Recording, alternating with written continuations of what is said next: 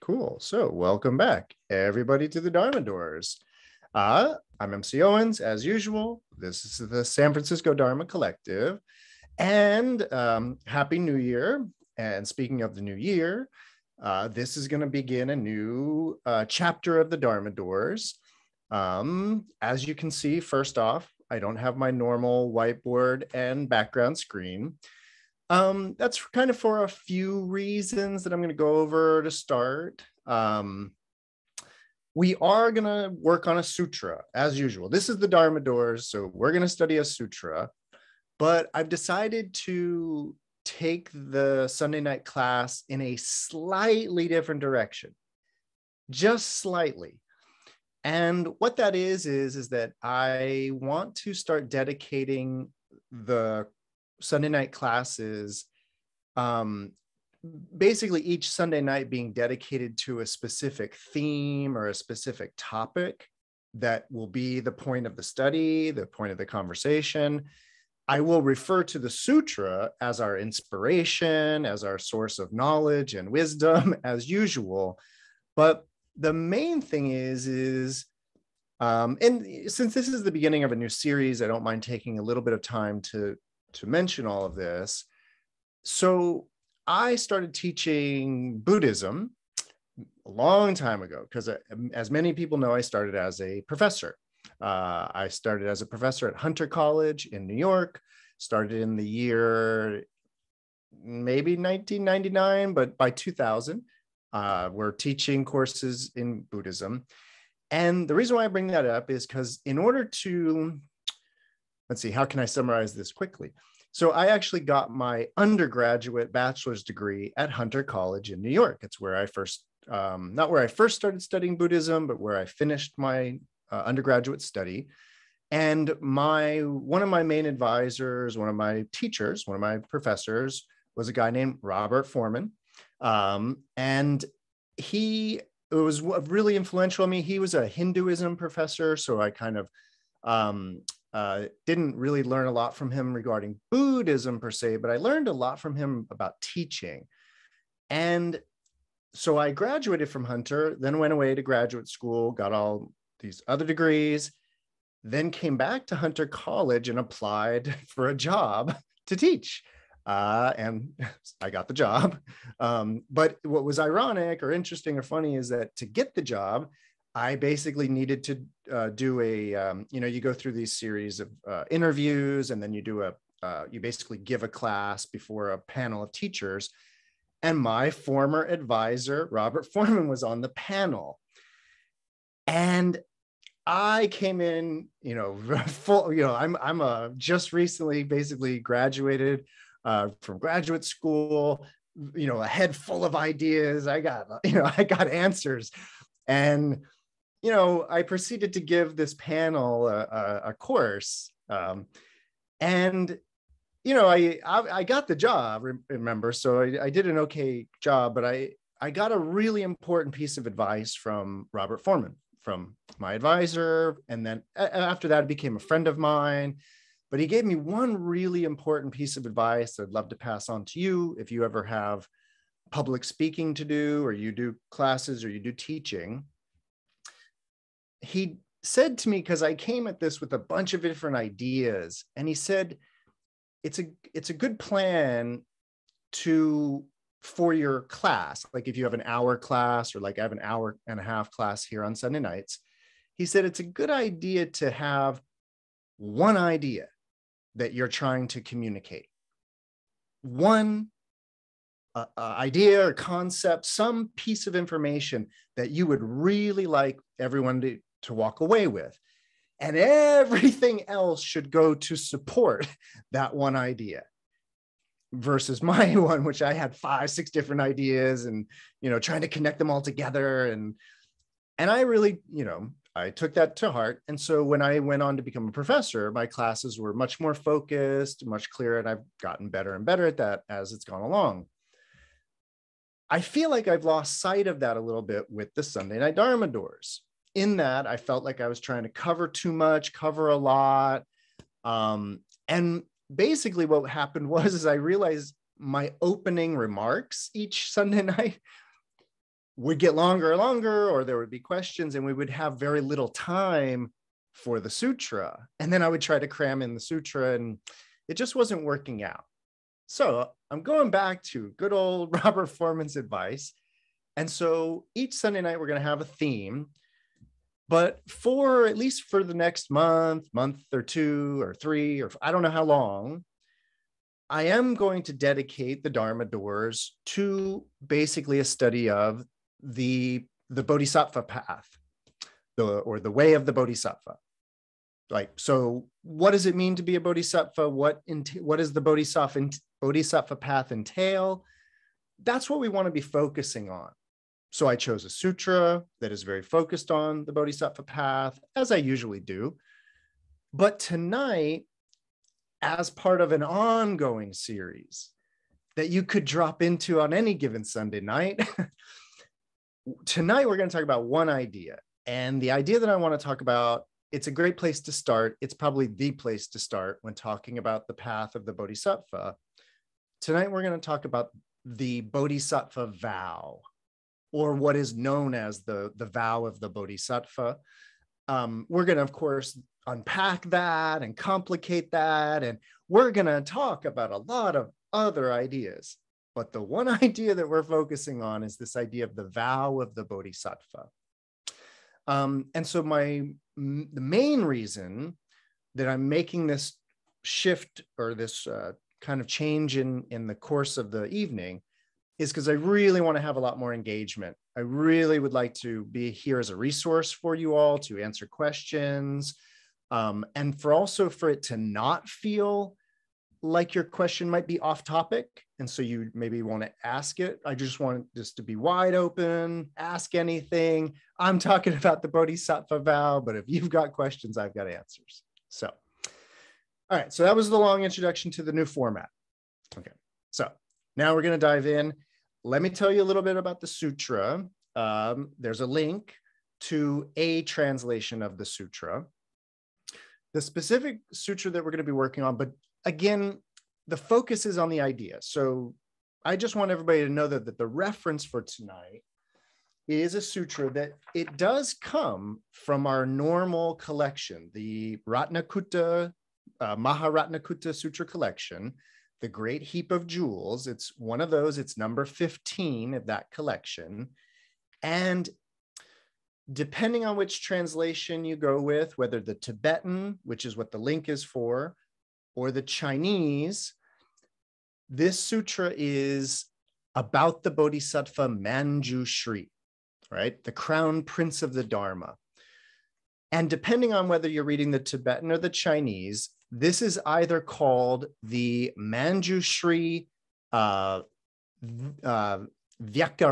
Sutra, which is the prediction of Manjushri's attainment of enlightenment.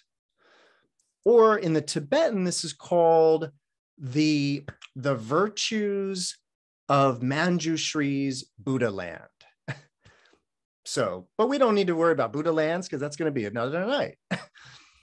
What we do want to know, though, is that this is a sutra that's about a bodhisattva named Manjushri, who is kind of, at least for Dharma doors, we do a lot of talking about Manjushri Bodhisattva. I've read a number of other sutras in the past that are kind of about this particular bodhisattva. And so Manjushri is going to kind of be our guide for the next foreseeable future in terms of the bodhisattva path.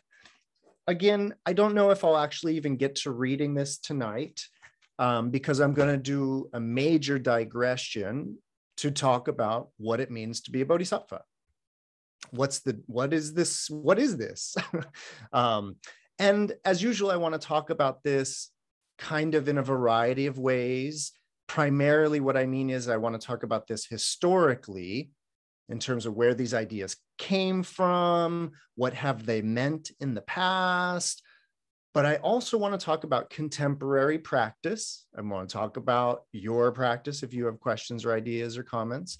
And so I don't want to make this entirely a history lesson or even kind of that kind of lesson about where this origins, where this came from. I want it to also be very much about practice. All right. So in order to dive into this topic of the Bodhisattva vow, or the vow of the Bodhisattva. Well, we already have two ideas, bodhisattvas and vows, two very complicated ideas unto themselves. So I'm gonna do this real quick. So let's begin by really defining what a bodhisattva is. I know that many of you are gonna have heard all of this before, but as usual, can probably always stand to hear it again in a way. So Buddhism, this tradition that started in India around 500 BC or so, has always talked about bodhisattvas. And what that word means, bodhisattva, it's very, very, very related to the idea of a Buddha. So, of course, if we're talking about Buddhism, we're talking about Buddha or Buddhas. And what a Buddha is, of course, is an awakened being. It's what the word Buddha literally means, is awakened one who is awake. Bodhi, Bud is the root of that word Buddha, and Bodhi is this word that means awakening, like a flower bud, awakening. And that idea of awakening, of course, is sort of, they're talking about enlightenment. They're talking about this sort of waking up from the long night of ignorance, as they would say. This idea of there's something about wisdom, something about knowledge, release, liberation. All of these ideas are involved in the idea of being a awakened one, a Buddha. Then there's a Bodhisattva, right? So same root word, Bud, awakening, but not a Buddha, not a fully awakened being, yet a Bodhisattva, a Bodhisattva, a being, a sattva of awakening, a bodhisattva. So that's what the word literally means, of course, is awaken, a being, a sattva of awakening. And there's some interesting ways to think about that idea, or even just that word, bodhisattva. I mention it because, well, there's all kinds of sattvas. There's water sattvas, which we would call fish. There's air sattvas that we would call birds or avians. Land sattvas. There's humanoid sattvas. There's all kinds of creatures, all kinds of beings. A bodhisattva is a being of enlightenment, not of the land, not of the sea, not of the air, a being of awakening. Interesting idea there. And that idea that a bodhisattva becomes a Buddha, that's the most basic idea, or a most basic definition of a bodhisattva, a Buddha before they're a Buddha. It's a little more complicated than that, though. So this is where we get into the more complicated history of this idea of a bodhisattva. So I'm going to obviously need to gloss and paraphrase a lot of history here. But from the beginning, meaning the beginning of the mythology of Buddhism, the literature of Buddhism, the culture of Buddhism, there's always been one bodhisattva in particular that's been of interest, and that is the being, the bodhisattva, that became Siddhartha Gautama, who became the Buddha known as Shakyamuni, who is the historical Buddha, as we know.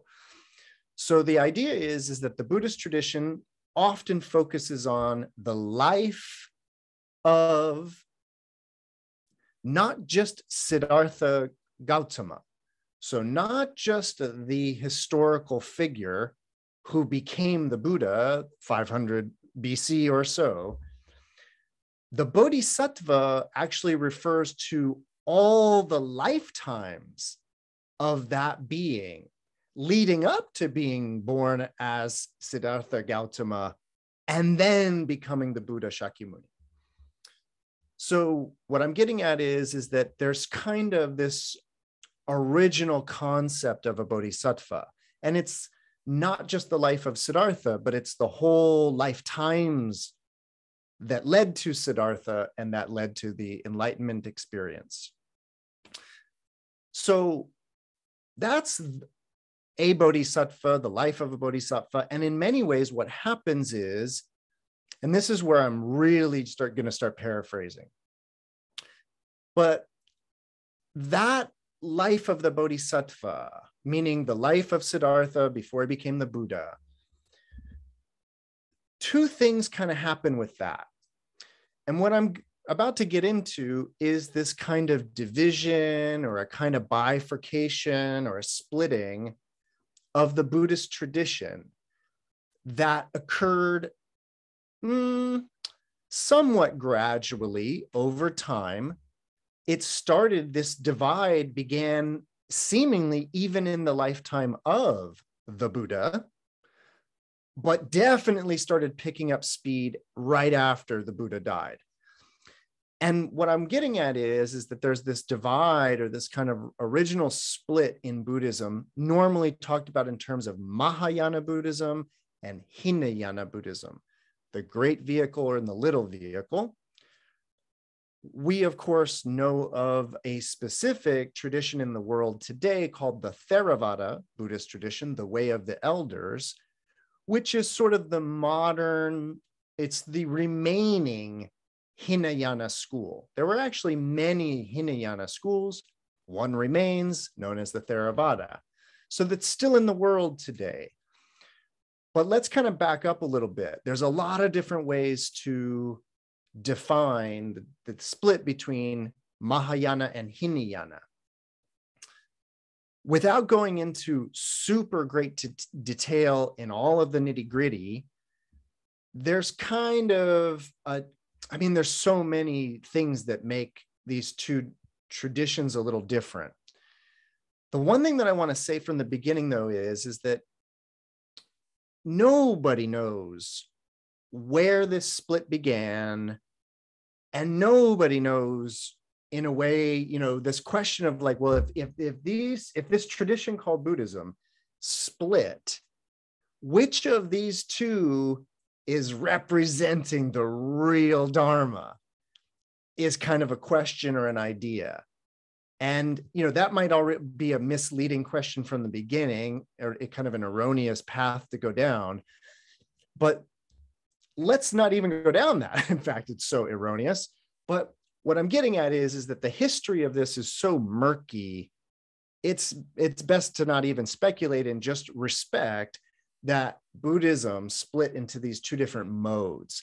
And of course, these are very general modes that I'm talking about, of which underneath it, you get specific schools, specific teachers, specific leaders, specific texts, like all of that. But the general divide between the Mahayana and the so-called Hinayana, the general divide comes down to, well, there's a way in which it's very slight. The difference is very slight. And there's a way in which the difference is huge. That basically they almost shouldn't even be spoken about as the same tradition. But then if you look at it again, it's exactly the same tradition.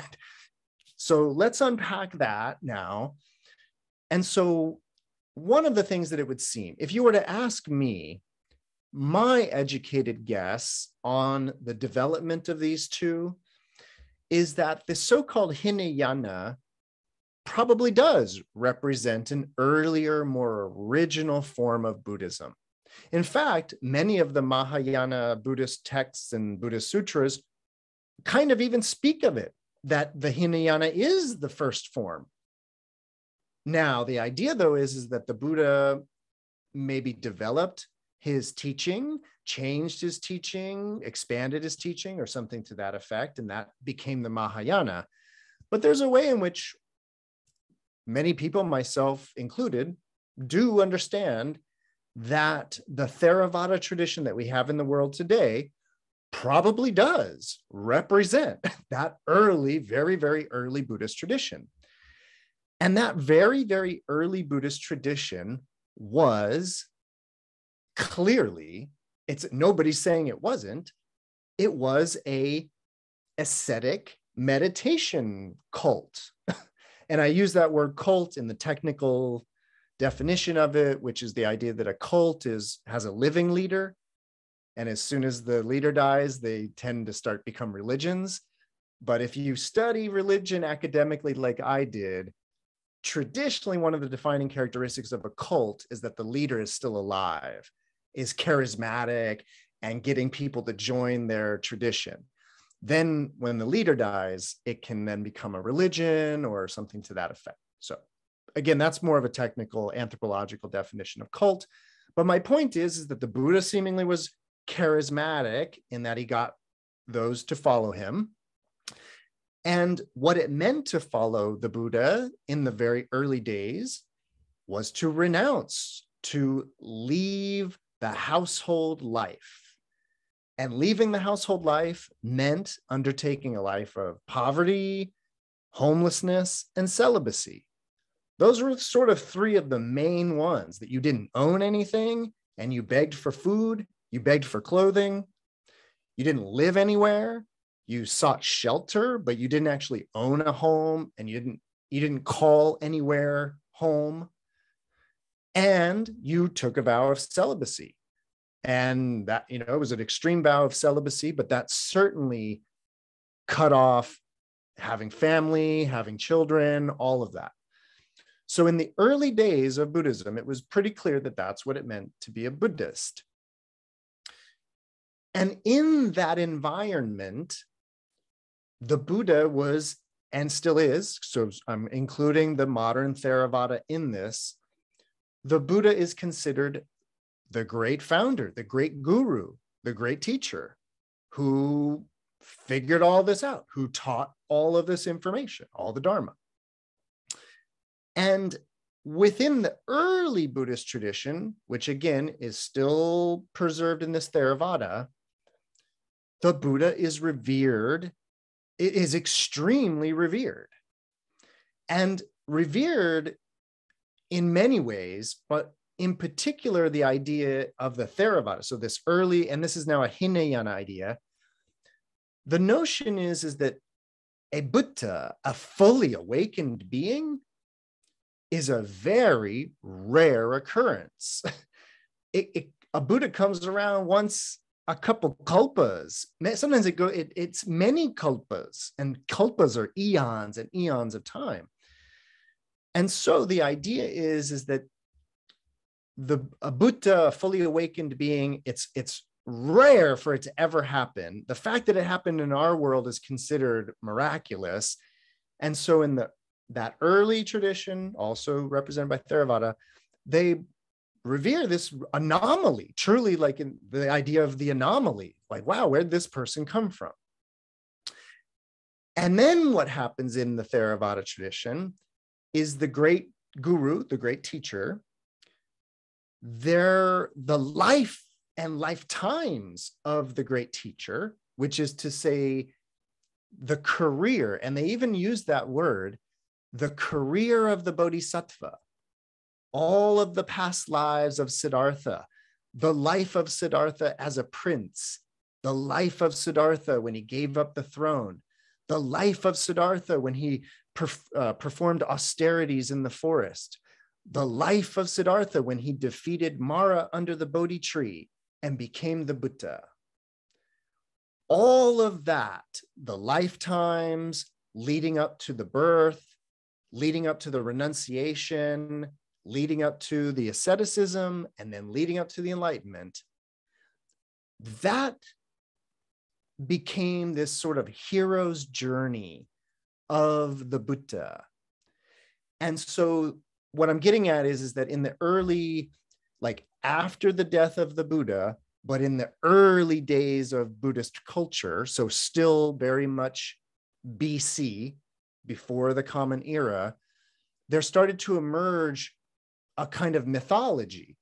And it was this mythology about the past lives of the Buddha. And it was this kind of, again, a kind of hero's journey in that kind of Joseph Campbell Jungian sense, where the life of the Buddha became this kind of this story. And again, like this hero's journey.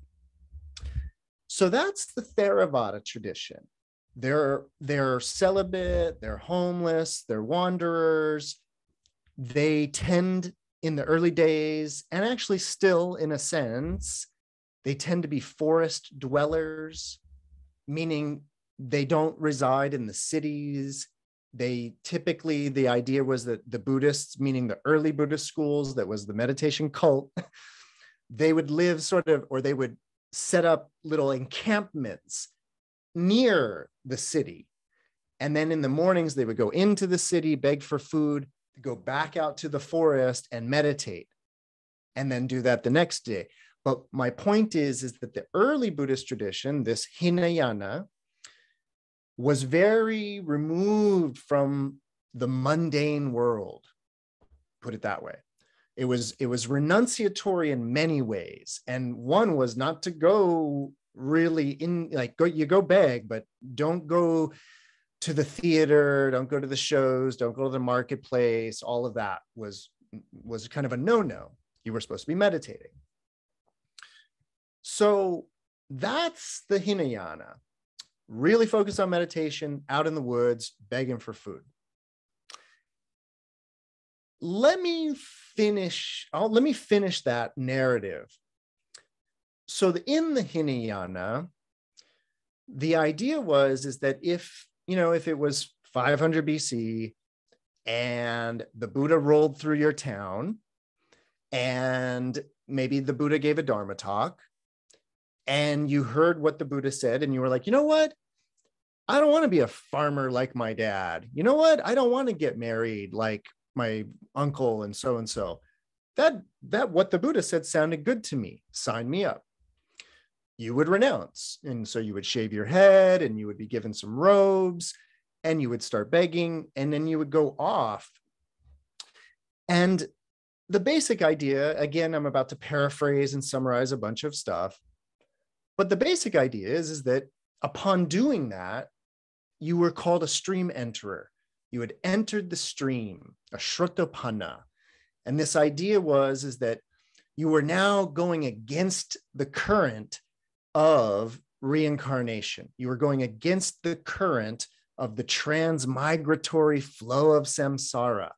And so because you were going against the current of cyclical reincarnation, you had entered the stream. And then there were a series of stages that you would go through your cultivation of meditation practice, of calming the mind.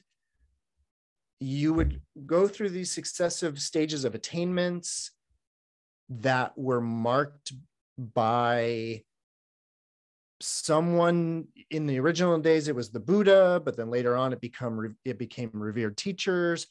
But you would eventually be deemed a once returner, meaning you only had one more rebirth. And that was a very high level of attainment, to only have one more human rebirth, or just rebirth.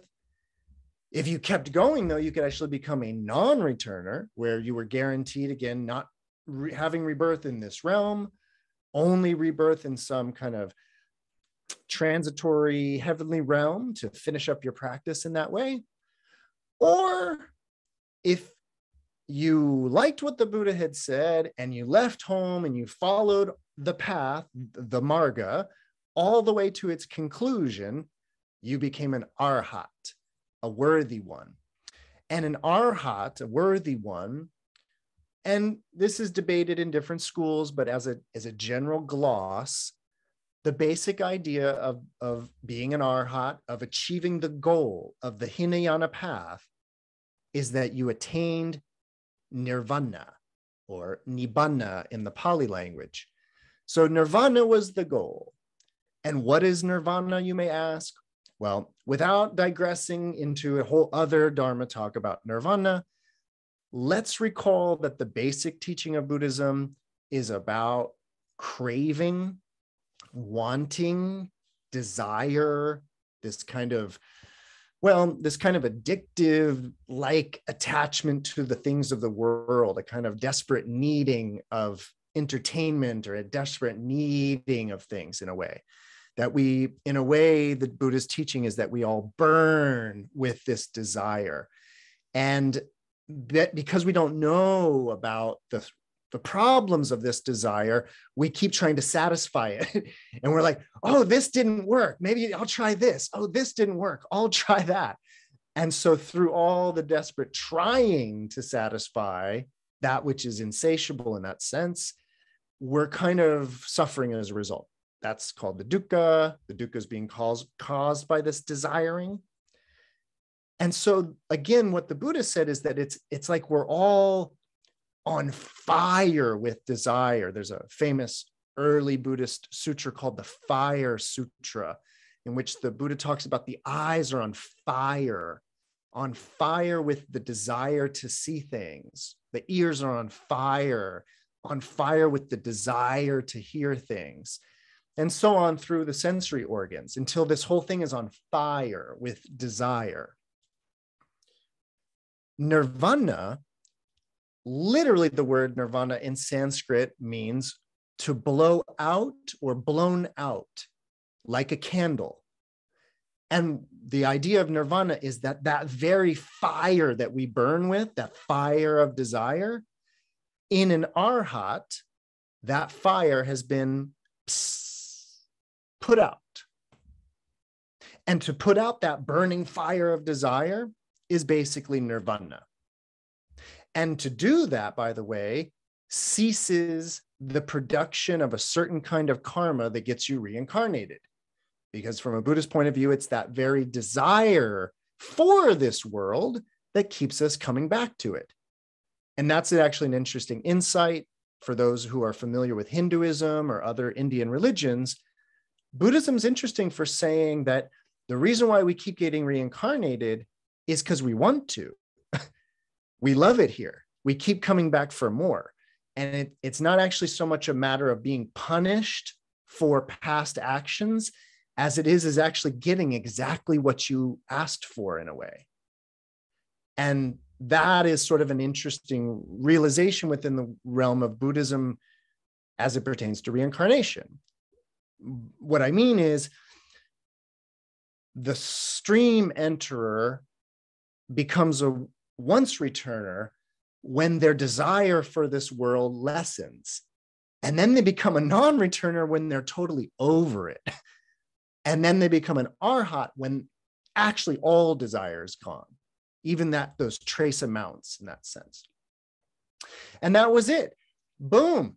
Flame of desire is out. You're chilling in nirvana. You're non-confrontational, non-contentious, very tranquil, chill, polite individual. I mean, the arhats, they're considered very chill people in that way. That's the idea. They're not suffering from desire. Okay, so I just laid out the Hinayana path in a very, very quick summary, and I did it in a way to set up some ideas. Any questions actually about that? Questions, ideas about the Hinayana path? Yeah, no. Yeah, I have a question. When you talked about the Buddha's life, the hero's journey, I actually thought you were about to move into the Mahayana and the Bodhisattva, but you didn't. You were still in the Hinayana. So I'm just curious, what role does that play in the Hinayana? Good ears, Noam. So I too realized that I was starting to diverge into the Mahayana when I said that. And it was a little premature, which is why I backed off. But what I did want to do was explain that there was this, it's a bunch of literature that is the mythology of the life of the Buddha that comes out of the Hinayana schools. But what happens, thanks for the transition, by the way, Noam, unless there's any other questions about the Hinayana path. So what starts to happen is in this Mahayana tradition. So again, I want to say it, the Mahayana goes way back. And as far as we have historical records, it's always right there with the Hinayana. But again, even the Mahayana traditions, they say that, oh yeah, the first thing the Buddha taught everybody was to chill out, like to get control of your sexuality, get control of your anger. Like, yeah, you got to chill out, everybody. But then the idea is that after, in fact, I think it's about a decade, 10 to 12 years or so, the Buddha shifted gears, they say, and he started teaching some other things after everybody had sort of gotten the basics in that way. And then this is the beginning of the Mahayana tradition, which again is an umbrella term basically for anything that is not Hinayana. So this was my first lesson as a student of Buddhism rather than a Buddhist. Having studied Buddhism in school, I learned all about Mahayana Buddhism. And then after I got out of college, I went out into the world looking for Mahayana Buddhism, and you don't really find it. You find specific schools of Buddhism, Zen Buddhism, Tantric, Tibetan Buddhism, these, but nobody really presents themselves as a Mahayana Buddhist. They tend to present themselves as a Obaku Zen Buddhist priest or something more specific. So Mahayana is this general category, but that general category has a few defining characteristics. And I would suggest that the defining characteristic of the Mahayana is the Bodhisattva path. So that brings us to tonight's topic. So we already know what a bodhisattva is, at least the idea, like the word, and that it has something to do with a Buddha, meaning that it's the Buddha before he was the Buddha, or a Buddha before they are the Buddha. Something happens in the Mahayana tradition, and you could really write several dissertations, and many people have, on exactly why and what happened and why. But something did happen. And what happened was, in this Mahayana tradition, the whole point of it was not to follow the Buddha and attain nirvana as per his guidance.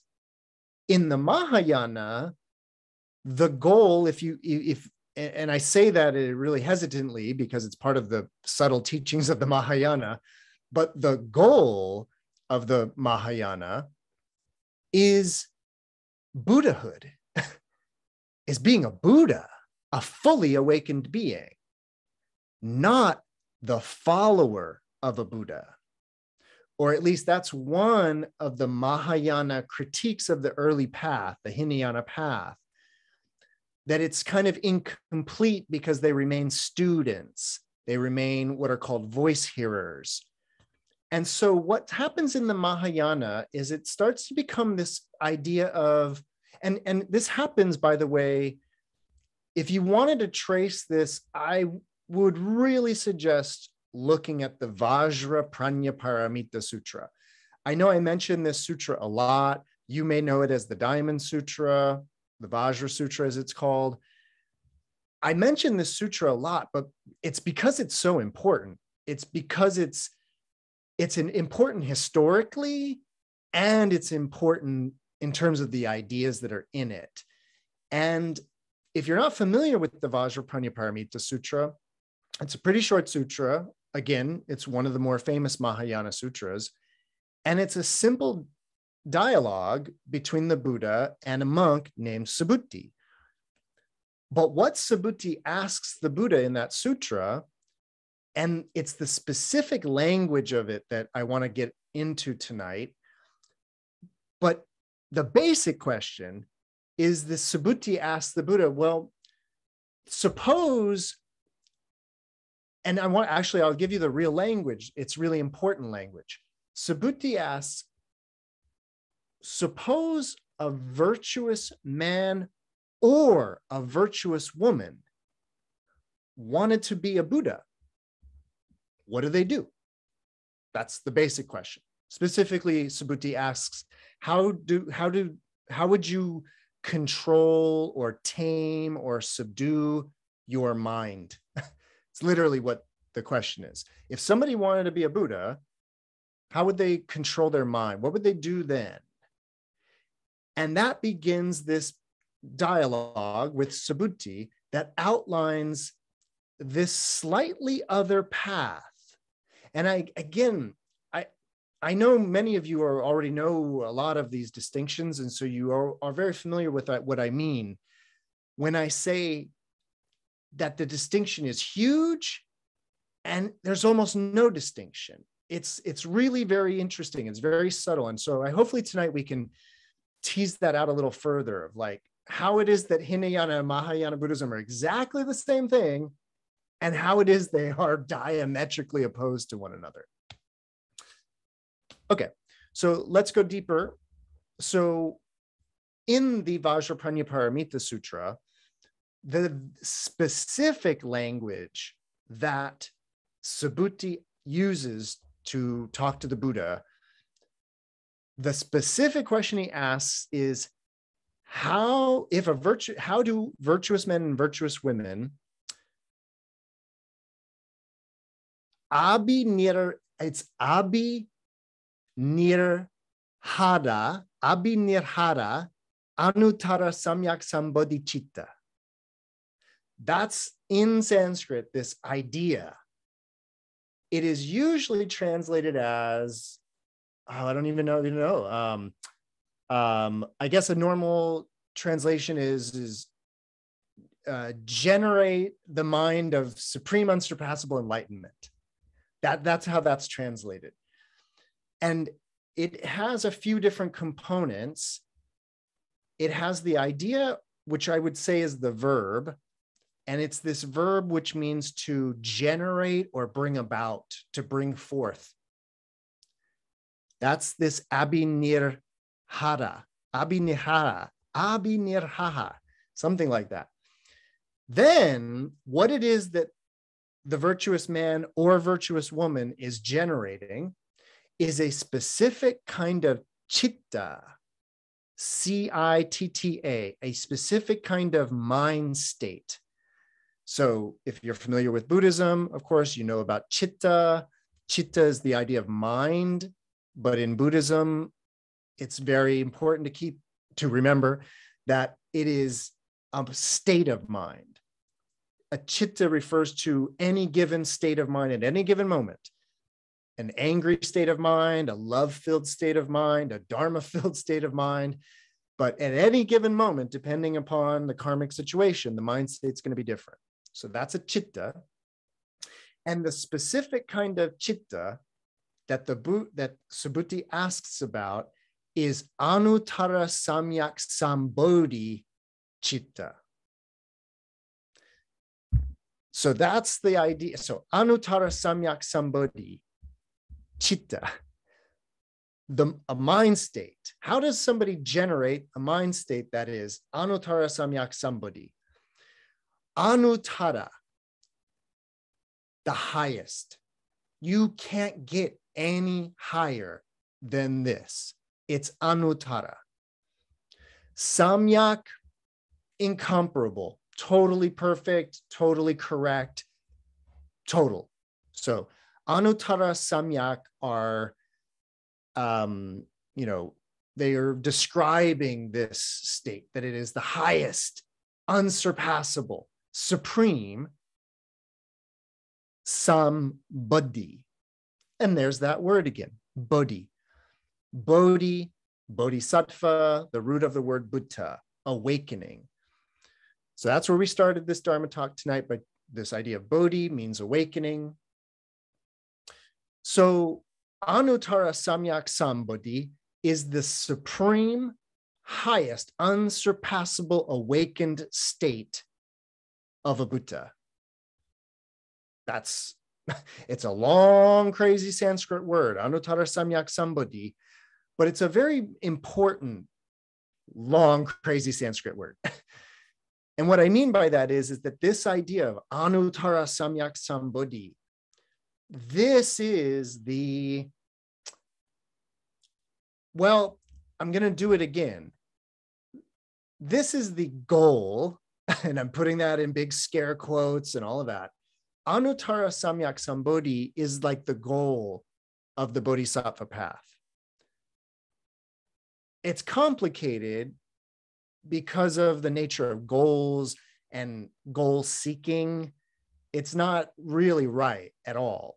So but the reason why I say that even preliminarily is because I really want to, at least expediently for tonight, I want to set up that the path of the Arhat, the Hinayana, the early school of Buddhism, it ends at nirvana, the cessation of suffering, the cessation of the burning fire of desire. The Bodhisattva path includes nirvana, but it doesn't end at nirvana. It actually goes all the way to the supreme, unsurpassed, unenlightened state of a Buddha. Okay, so I just wanted to set that up preliminarily, that's one thing that makes these two different paths. But now let me dig a little deeper into that idea. This is where we start to get to a very deep, fundamental divide in these two schools or these two traditions. The thing about the Hinayana, the thing about that early school of Buddhism,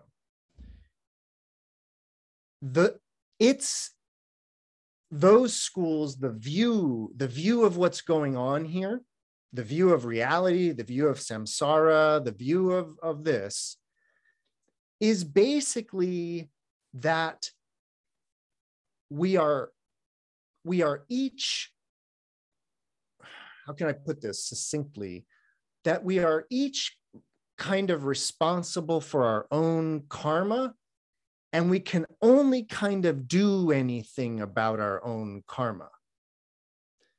And what I mean by that is that the Hinayana practice is about clearing out your mind.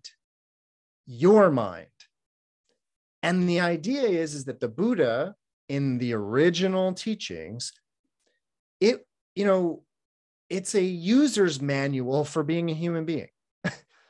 It is literally like the Dr. Spock's guide to being a human, is that early Buddhist path of like, I know you've got a mind, I know you're suffering, we can get through this.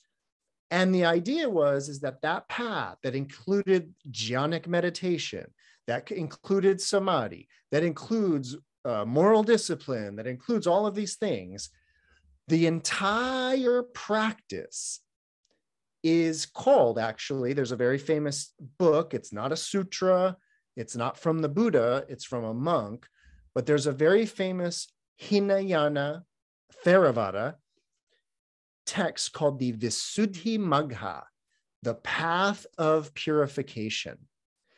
And the Visuddhi Magga is literally like the Dr. Spock's guide to being a human. It is a summary written by a monk, but it's a summary of the Dharma, or at least the early Dharma. And if you study it and you look at it and you read it and you practice it, what it's going to teach you is how to purify yourself. And I know that the language of purification is tricky, and I'm very sensitive to that language. So I don't really like to use it that much, but it's the language that they use. And so I'm sticking to it for now. And the idea again is that our minds are cluttered with anger, cluttered with desire, cluttered with confusion. And the process, the Visuddhi Magga, the path of purification, is about extracting all of that, extracting all that anger, the poisons, the three poisons. It's about extracting those poisons. And then when you have fully extracted all of those poisons, then you're pure. And again, if you purify yourself all the way, that's nirvana, and you're not going to get reborn, and you're not going to suffer anymore. And there's, that's it, according to the Hinayana. And so the first thing that I want to say before we do the Mahayana version is that the Mahayana includes everything I just said. It just doesn't stop there. It goes much, much further. So that's where, in many ways, these are the same tradition, or maybe they're not in that way. So, any questions about that Hinayana path? The one thing that I don't want to do is I do not want to put this path down. I'm not here to put down purifying our minds. It's not what this is about. But it is about how, at least 2,000 years ago, there's plenty of evidence that this was, again, going on even much earlier than that. There seems to have been a much larger group of Buddhists. And by larger, I mean by population, by the size of their population and numbers and their geographical spread, by the way. This Mahayana tradition, of which there were a bunch of different groups, pretty much spread out by their geographical differences. And there, the emphasis, again, was on not nirvana, but anuttara samyak sambodhi, the supreme, unsurpassable, enlightened state of a Buddha. And what that meant is that in the Mahayana tradition, we're not going to follow the path of the Arhat, which is the follower of a Buddha.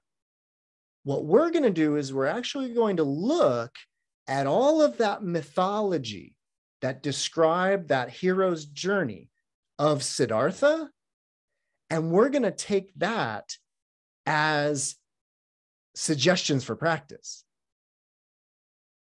So that right there is the beginning of the difference, because the Mahayana practitioner is actually not normally called a stream enterer. And the Mahayana tradition normally does not employ the use of the language of once returner, non-returner, and arhat. Rather than stream entry, in the Mahayana tradition, and this is a little tricky because I haven't fully explained it to you yet, but after I do fully explain this path, if it sounds good to you and you're like, oh, the Arhat Nirvana thing sounded good, but that sounds even better. If you are like, yeah, I want to do that version, then it's not about entering the stream, it's about becoming a bodhisattva. And so what I'm getting at is that in the Mahayana Buddhist tradition, when one, well, I guess I need to tell you more about what it is. And then that is what makes one a bodhisattva, that you're on that path. So what you may already know, or I should say what you may have already heard, is the idea that a bodhisattva, in the Mahayana Buddhist tradition, a bodhisattva has this idea that they're not going to actually attain nirvana until all sentient beings attain nirvana before them. That is sometimes how the vow, the Bodhisattva vow, is articulated. And so that gets us and directly to tonight's topic. Finally, only after an hour, we come to the idea of the Bodhisattva vow. And again, the Bodhisattva vow is normally glossed, normally just summarized as this idea that a bodhisattva makes a vow to not achieve nirvana until all sentient beings achieve nirvana before them. That was the one that I was taught so many years ago. And although I think it gets the sentiment, it's not really right exactly. It's not really kind of the right way to be thinking about it. If, we could start with the idea that nirvana within the Mahayana Buddhist tradition, bodhisattvas chill out in nirvana like a hot tub. Bodhisattvas can go in and out of nirvana whenever they want, is part of the idea. And so it's not that they are putting off nirvana until everybody gets there before them. It's actually that part of the bodhisattva path is that nirvana is just one step in this much longer process in that way. So let me get deeper into what kind of the Bodhisattva vow is, quote, really about. And now when I say really all about, that is, I say that with a tremendous amount of sarcasm. I don't know what it's really all about. Right. So this is, according to me, my interpretation. And please take all of this as my interpretation. So there is this thing that within the Mahayana Buddhist tradition, there is this thing about a bodhisattva making a kind of a vow, or at least it's called a vow. And the way that I wanted to talk about vows, so actually let's just kind of shift gears and just talk about vows for a second. Just that idea. Then we'll bring it back to the Bodhisattva vow. But, a vow, as it's used in English, we talk about wedding vows. So that's kind of the main go-to. And the idea is that it's kind of about making a promise in that sense, agreeing to something in that way for a very long time, I think is implied in the idea of a vow. There's sort of the way that I have always read the Bodhisattva vow. Like, me, I read a lot of sutras, I teach a lot of sutras. And the way that the Bodhisattva vow is normally described in the sutras is it usually kind of has it kind of like twofold aspects. So it's just one idea, but it kind of has these two aspects to it. One aspect of the vow is the vow to attain omniscience, what is called sarvajnana, all knowing, all knowledge. It is, again, pretty much synonymous with anuttara samyak sambodhi, the fully enlightened state of a Buddha. So the Bodhisattva makes this vow to achieve the state of a Buddha. Okay, well, I pretty much have already said that. But there's sort of another aspect to the vow, and this is where it gets really subtle and really tricky. The essence of the Bodhisattva vow is actually not, when we say sarvajnana, omniscience, we need to understand exactly what the Buddhists mean by that. And let me put it to you this way. I don't have omniscience. I promise you, I don't have omniscience. I don't have sarvajnana. And I'll kind of explain to you how I know I don't have sarvajnana. There's a way in which, say, you take this class that's going on right now, there's a way in which I have my sort of vantage point on what's happening here. And so I know about it. My knowledge, my knowing, my jnana is very limited to sort of what I can see right now, what I can hear right now, and kind of literally my position in space and time. And what I'm getting at is that I know that each of you are having your own experience of this, right? And I don't have access to that. That right there tells me I don't have sarvajnana. That right there tells me I'm not omniscient, because otherwise I would actually be able to know what it is like to see this from your angle, know what this is like to hear it from your angle. That's all part of sarvajnana. If I were to use other or use Buddhist language, this is about knowing the minds of all sentient beings. That is a way of describing sarvajnana as well. And what I'm getting at is that when we first hear this idea of omniscience, like, ooh, the Buddha's omniscience and omniscient and knows everything.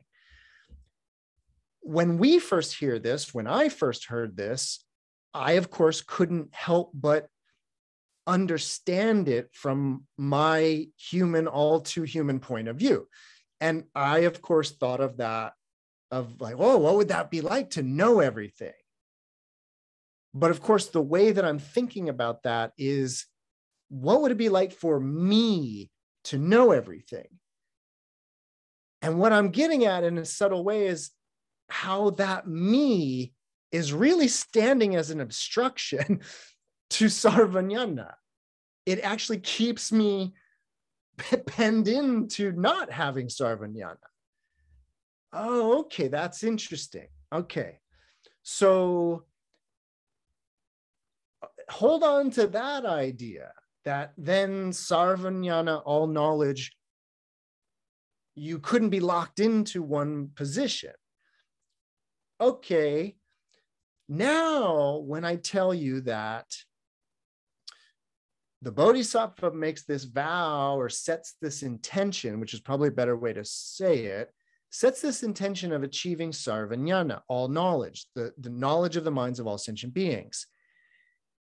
And there's kind of a tacit implication to the vow, which is in the attaining of sarvajnana, in the attainment of the knowledge of the minds of all sentient beings, I am releasing attachment to the self, which has always been the project in Buddhism from day one. In all schools of Buddhism, that is always going to be the thing. We're angry, we're wanty, and we're confused about the nature of the self. And actually, it's that confusion about the nature of the self that makes us angry and wanty. So dealing with this confused nature of the self has always been key in Buddhism. And so that process of relinquishing attachment to the delusional sense of self takes on two different ways of doing that: the Arhat way and the Bodhisattva way. So both the Bodhisattva and the Arhat, both the practitioner in the Mahayana and the practitioner in the Hinayana, are both sort of very interested in releasing attachment to the delusion of self. In the Hinayana, that process ends as soon as the individual has let go of attachment to their self. The Bodhisattva vow, one aspect of it is the attainment of this omniscience. The other aspect of it, which is kind of the really important part of it, the Bodhisattva basically vows to instill that same unsurpassable enlightened state in all sentient beings. That's where you start to get this idea that the Bodhisattva makes a vow to save all sentient beings, or to put off their own enlightenment until all other beings have achieved nirvana before them. Those are all trying to say the same thing, which is that the Bodhisattva has the liberation of all sentient beings in mind. And what makes this so subtle is there's an idea that I haven't mentioned tonight. I've almost made it the entire night without mentioning this idea. And it's going to be the topic of one of these Sunday nights, of course. But I haven't mentioned this really important idea of emptiness, shunyata. So this will probably be sort of the last point that I'll try to include in tonight regarding this Bodhisattva vow, and actually just regarding the Bodhisattva path and Mahayana in general. Although the idea of emptiness, shunyata, although it is very much a part of the Hinayana and Hinayana suttas and part of the early Buddhist discourse, it's the idea of emptiness that really gets kind of chosen out of a lot of the early Buddhist ideas as the jewel of the Dharma in a way. And the Mahayana kind of really keeps going with this idea of emptiness. And so what I mean to say is that the idea of shunyata or emptiness is present in the early school, but it doesn't really come to its full philosophical fruition until the Mahayana. So the basic idea, and I have enough time to do this, I think. So the basic idea is in the early Buddhist tradition, the Hinayana, the idea of no self, anatma or anatta or anatman.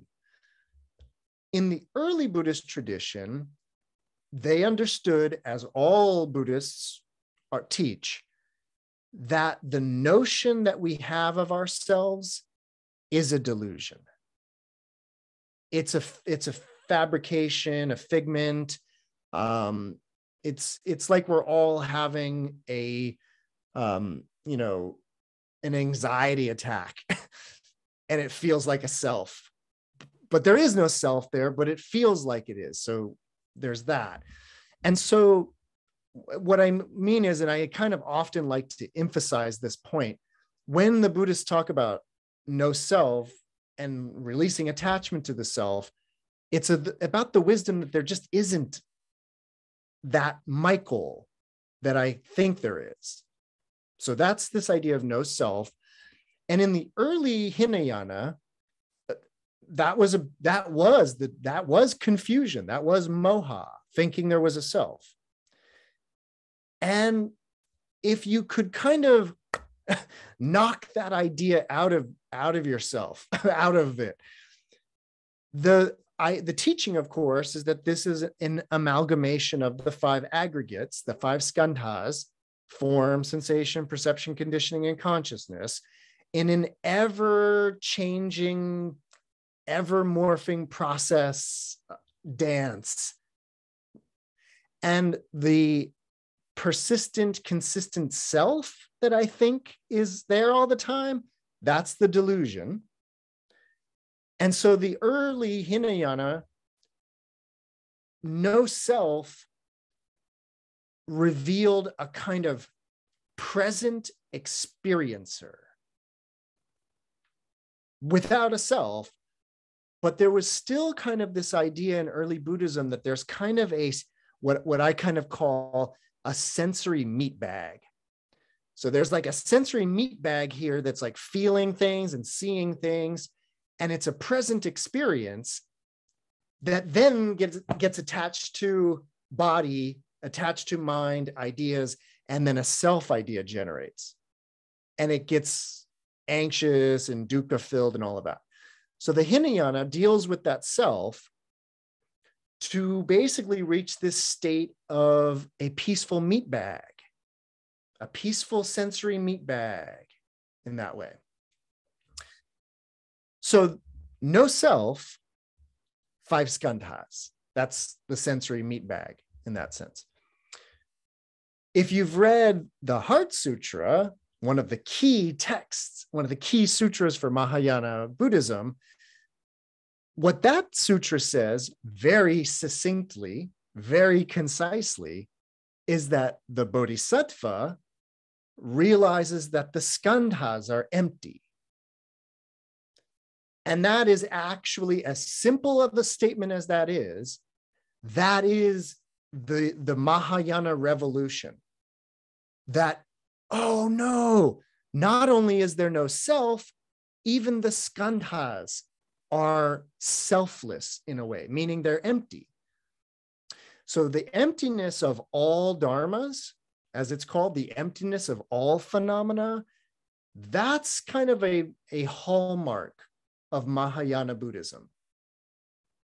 The Bodhisattva is very much about understanding that emptiness, understanding the emptiness of the skandhas, understanding the emptiness of all phenomena. And so this brings us to the trickiest part of the evening. So I mentioned that the Bodhisattva vow is about attaining sarvajnana, omniscience, and simultaneously instilling that same awakening in all sentient beings. All sentient beings, by the way, not just every other human being. Buddhism is great for not being speciesist in that sense. It's about all sentient beings. But here's the thing about the Bodhisattva. Not only does the Bodhisattva know, kind of coming into this, that there's no self to be a Bodhisattva, that there's no self and also no selves out there, because that's what the Buddha taught, and we understand the Dharma, so there's no self. But the Buddha also taught, in the Mahayana tradition, the emptiness of all dharmas, which would include me and include you. So the Bodhisattva finds themselves in this very interesting position of vowing to liberate all sentient beings, knowing fully well that there's no such thing as a sentient being. That's all, again, a very different project than clearing out the defilements of one's mind, which again, that's the Arhat path, cleaning out the defilements of one's mind. And again, that's great. We should all clear out the defilements of our own mind. Absolutely. But then taking this next step of the Bodhisattva vow, and now I can more clearly kind of articulate what my understanding and interpretation of the Bodhisattva vow is. You should know or keep in mind that the Hinayana, that early Buddhist tradition, they kind of have a vow as well. They have a kind of an intention, the idea of samkalpa, right intention. And the idea of right intention, and it's basically the vow of early Buddhism, it's the vow to renounce. It's the vow to tread the path. And ultimately, it's the vow to attain nirvana for oneself. And again, I'm not saying this in a deprecating, derogatory way. It's not about that. There are certain Buddhist texts, certain Buddhist traditions that are a little derogatory towards the Hinayana path, accusing it of being too narrow. It's why they call it the little path or the little vehicle. I'm not doing that. Again, I'm suggesting it's a part of the Bodhisattva path to clear out the defilements of their own mind, but there's a next step in the Bodhisattva path, and it's the step that Thich Nhat Hanh, the Vietnamese Zen master, calls socially engaged Buddhism. Mahayana Buddhism is socially engaged Buddhism from the beginning, and it's socially engaged because it understands, or at least it's part of the Bodhisattva path, that the practice is about liberating others. And the thing about it is that what the Bodhisattva understands going into this is that liberating others is liberating themselves. That is how it works. So that's, yeah, let me finish that thought, unless there's any questions, comments, answers, ideas, as usual. So let me finish that idea of the saving or rescuing or liberating all sentient beings idea. And I'm going to tie that in with what I said before about emptiness and this idea that a bodhisattva knows all sentient beings are empty, right? So an example that I've given in other Dharma doors, and I want to bring it back to this one. It's an interesting analogy. For me, it involves a dream or dreaming in that way. So it's one of those classic dream analogies. And the idea is that imagine, so we're going to go through this in 3 stages. And I've done this before, but again, I think it's a good ender to tonight. So I'm going to go through a dream with you in 3 stages. The deluded, ignorant, suffering human being stage, the arhat stage, and then the bodhisattva stage. It goes like this. So I find myself in a dream, but it's one of those dreams where I don't know I'm dreaming. So I mistake it for reality. And in that dream, I meet someone that causes anger in me, right? And the idea, of course, is that it's somebody in reality who I have anger issues with. I don't know, maybe it's one of my parents, maybe it's my whoever, whatever. It doesn't really matter. Choose your own person in that way. But the idea is that in this realm, in this reality, here now, there's somebody you might have anger issues with, let's say. And then you find yourself in a dream, but you think it's real, and you see that person. And they make you angry. And you start kind of projecting anger onto that person. And so there you are, full of anger, full of desire, full of confusion, full of the defilements. And you're suffering in that sense because you're like, I wish this person would go away, or da, right? So that's the normal deluded way of dealing with anger and dealing with other people in anger, right? Let's say that you were to then something happen and you were to have a lucid dream.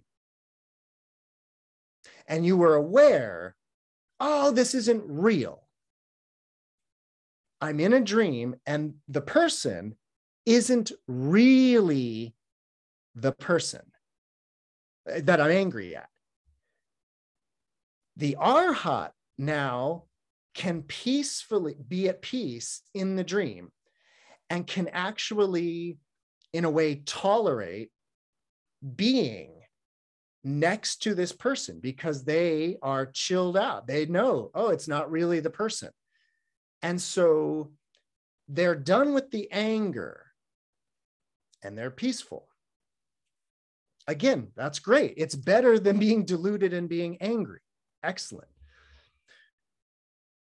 The bodhisattva, that next step though, the bodhisattva is the practitioner that's gone a little further in thinking about this. And what the idea is that the bodhisattva realizes that in that dream, that person that they've met is themselves, quite literally. Like that it's a mental projection that they have in their mind that they've been carrying around of this person. And so the bodhisattva realizes, wow, that's me. I should actually be extending loving kindness, compassion, empathic joy to that person. So not only am I not projecting anger, and not only am I peacefully tolerant of the person, I'm actually extending metta, loving kindness to the person, because I actually realize that they're an aspect of my own mind. So here's the thing about that from a Buddhist point of view to tie this in with the Bodhisattva path. So hopefully my dream analogy makes sense, those three stages. So now here we are in reality, like waking reality in that sense. Same thing can go on.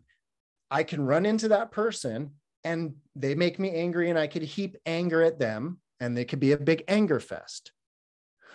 I could get control of my emotional state. I could realize that the anger is not doing anybody any good, especially me. And so I could put the anger out, and I could actually be in the presence of this person and no anger, totally chilled out. And yes, that would be better than being angry at them. But are you ready to go the next step and actually start extending loving kindness and compassion towards that person? But here's the thing about it. I'll share this with everybody. So many, many years ago now, I don't even know, well over 10 years ago. Oh no, it's longer than that. Time is moving along. So long time ago. Through my study of Dharma, through my understanding of Buddhism, I had a great realization regarding my father. So, like all young people, issues with my parents, maybe anger issues with my parents, yada, yada, yada, right? But one day, again, through this Dharma, through my study, I had a realization. And what it was, it's hard to explain because these things are so emotional and so personal.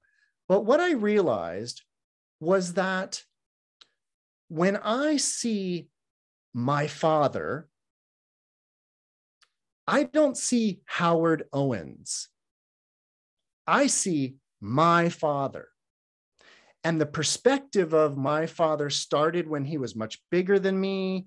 And so that left impressions in my mind regarding his magnanimity, regarding all of these ideas. And there was a day that I realized that my father is my own special being, because it's the relationship I have with that person.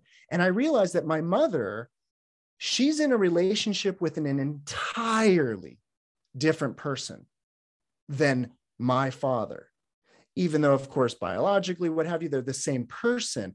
But I realized that the one that I see, the one that I'm angry at, the one that I'm looking at is uniquely my own.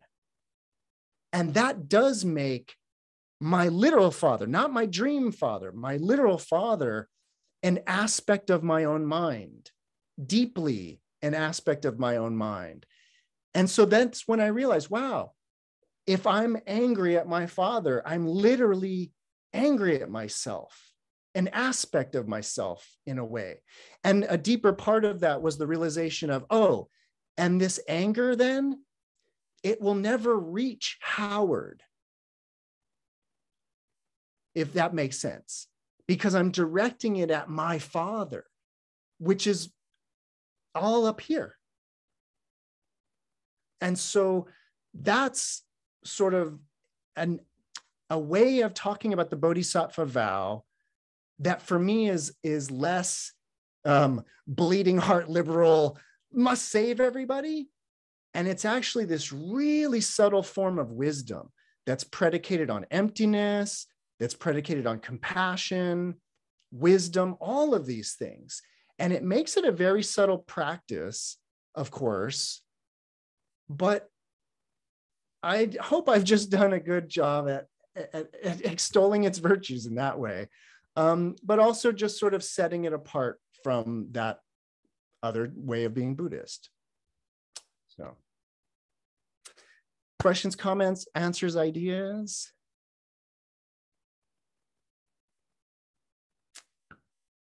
Thanks, Noe. So great to see you.